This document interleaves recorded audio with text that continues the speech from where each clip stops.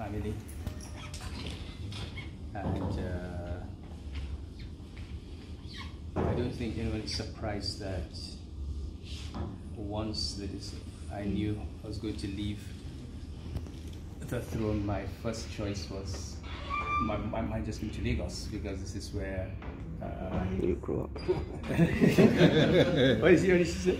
That's where Uncle Wale is. That's where Uncle Wale is. Yes. And where Itwe is, where Achedo is, where all my friends are. Okay. So it's in a sense it's always been home to me. Now when I talk to family and friends on these matters, it's always difficult, but this is very simple. And maybe what I should do is share a story of a conversation with my daughter, the oldest daughter, when we were flown to Abuja and we're about to go to Nasarawa, and they met me at the airport. And she came and was crying and crying and crying. I said, "Well, why are you crying?" So I said to her, "Look, in our families we believe that God decides who will be a king. He also decides the day you will be the king and the day you will stop being king. So let's assume and take it for granted that those dates have been fixed by God from 8th of June 2014 to 9th March 2020. So as a question, said if God had said to you on 9th March 2020 that today is the end of your father's reign, and you have two options. One option is I take his life and he dies on the throne. The other option is I take the throne away but leave him alive and healthy. Which one would you pick?" And she said, "I would rather have you alive." I said, "So why are you crying?" I would not spend one day beyond 9th of March, because that was the end of my term. Somebody else was going to be Emir. And it was either, I've always said it's either you die or you leave. And if you're given life and you don't know how many more years, and you're given health and you don't know what else you're going to do, it's just an opportunity to add more things to what you've done in your life. I've been CEO of First Bank, I've been Governor of Central Bank, I've been Emir of Kano. I don't know what I'm going to be next. You know, so it's just, that's it, and another phase. And I think if you take this attitude, I'm not going to stop anything. I have a LASU convocation lecture I'm going to chair on the 6th of March. I'm going, any fixed events I have, I will turn up at my events, continue with my work, Babongona, continue my work on QIBP, continue with my work on 1 million teachers, on the SDGs, you know. Nothing has changed other than that I don't sit on that throne and I don't ride horses, you know, which I've done for 6 years. You can still ride horses. Yes. You can still ride horses. And all that. So for me, you know, I think we should have a very, very positive attitude to this, and we should always never ever define ourselves by positions or by or by possessions. And maybe you remember the famous confrontation I had with the Senate committee when I told them my name is Sanusi, I'm the Sanusi, not CBN governor. You know, so you X this, X that, X this, X that. But at the end of the day, you've got to be something yourself, and you've got to be known for who you are. And I look back and I say, look, how many people have the opportunity of seeing when they've ruled? How many people have a chance to know what their people really thought of them? And I think it's a great blessing for me to see what kind of people thought of my success. You know, because at the end of the day, I was Emir of the people of Kano, not the Emir of the government of Kano. If the people of Kano love me and the government doesn't like me, I'm an emir. I would rather have that than be loved by the government and hated by the ruled now for 201 years. Since Dabo started, not a single prince whose father was not emir made it to the throne. I was the first. Every other prince after Dabo was the son of an emir. I was the first grandson to defeat sons of emirs.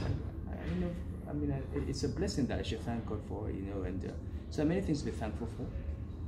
The structures in the palace will be there for hundreds of years, and its history. The law we codified for on the Muslim family law. Kaduna State is about to pass it, and Kano State has been delayed. Kaduna State is about to pass, or probably the first state to pass the law. 3 years of working with scholars dealing with issues around age of marriage, domestic violence, women's rights, child rights, all these issues of street begging and arresting fathers, they're all in the law. And those are the kinds of things that are essential for transforming society. So for me, I'm proud of just the years I put in, just like I was proud of the years I put in the central bank. And I'm sure that there'll be many more things I'll be proud of doing going forward, so long as we have life and health, which is what we pray for. And so I would say at the airport, you can always say what?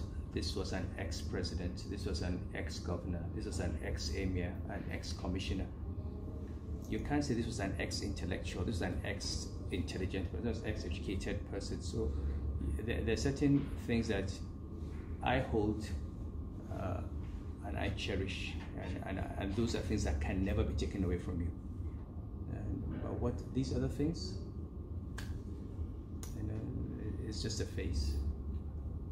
Just a phase. I wanted to be emir, and alhamdulillah I was, and it's there in the record, and the history is there. And what happens today is not important. When you're dealing with an institution like the emir, it is when the history of Kano is being written over the next 50 years, 100 years.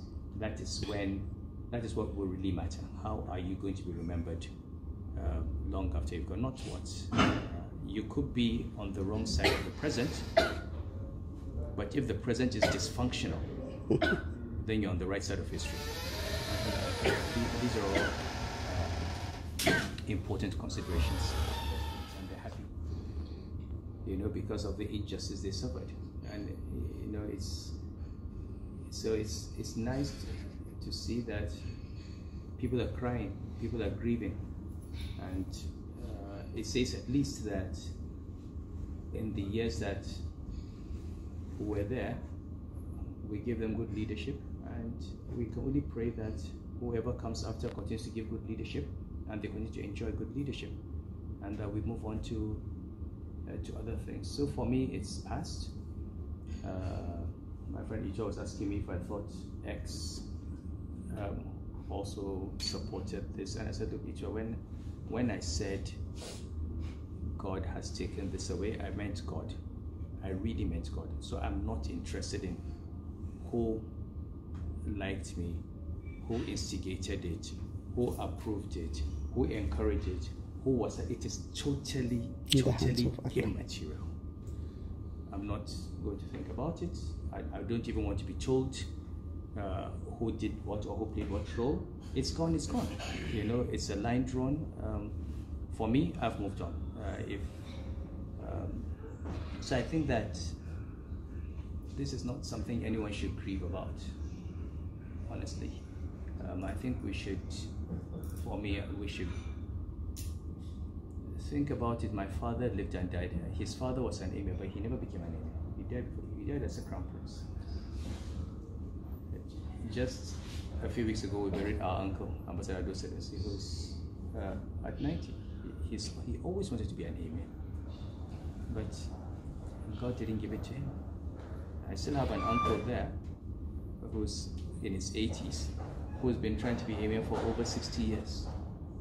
and he has not made it, you know. So that you've had the opportunity to be there for 6 years, and in our dynasty, okay, I've done what I could in 6 years. I'm moving on. I don't want to go back, you know. So frankly, the truth is, if I wanted to go back, the letter was so badly written. This was so unprofessionally done. It is the easiest thing in the world to go to court. Fair hearing, High Court, just like today. It's simple, fair hearing. Did you query him? Did you tell him? Did you ask him to defend himself?